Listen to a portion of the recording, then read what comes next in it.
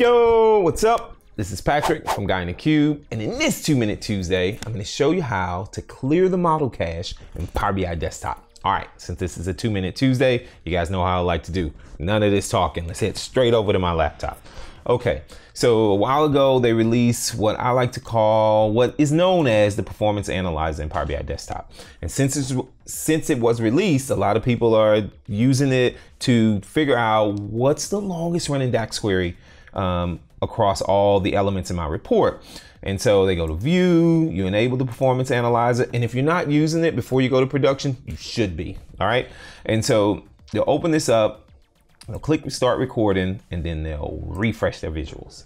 And what you'll see is it returns a list of the durations, the runtimes for your elements. But since we're looking at the model cache, right, I only want to focus on the DAX query. And so I'm going to use the sort icon to sort everything by the DAX query. So you click it, you choose DAX query, and then you change it to descending. And then I can identify the element that has the longest running DAX query. So I click table, and you can see that the DAX query takes about 800 milliseconds, almost a second. So that's the bottleneck in this guy, and I want to go do some performance tuning. So I'm going to modify my DAX, maybe remove some columns, look at my filters, fix it up. And I know what you guys are thinking. This is pretty fast, Patrick. I know it is for such a small data set, but when you start working with really large data sets, with really complex data sets that require complex DAX, a half a second, a couple of milliseconds can become very, very critical to the report runtime. All right.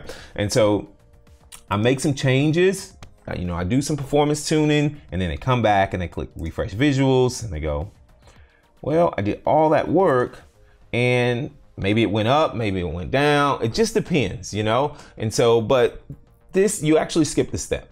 If you want to get the actual runtime of that query, there's one thing you need to do before you click refresh visuals. After you make all your changes, you need to clear the model cache, okay?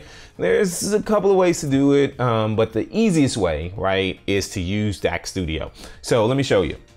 So I get DAX Studio open. Now open up DAX Studio. The connect window will appear. Choose the second radio button, PBI/SSDT.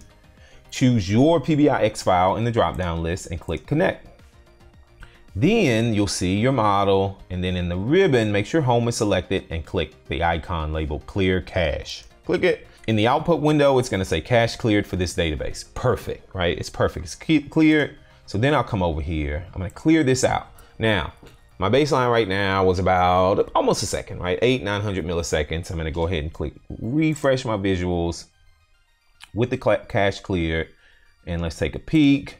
And so now, right, all that stuff was done in the cache, so about 9 seconds. But once the cache is cleared, you can see my actual runtime of my DAX query is a little over a second. So before you click refresh visuals, after you made all your optimizations, go and clear the cache, then refresh your visuals so you can get the actual runtime. Okay, what do you guys think? Are you doing this? Have you used this? Have you used the DAX Studio to clear the cache or do the performance analyzer? I'd love to know. Let's have a conversation. Post it in the comments below. This is your first time visiting the Guy in the Cube channel. You know what to do. Hit that subscribe button. And if you like my video, give me a big thumbs up. As always, from Adam and myself, thanks for watching. We'll see you in the next video.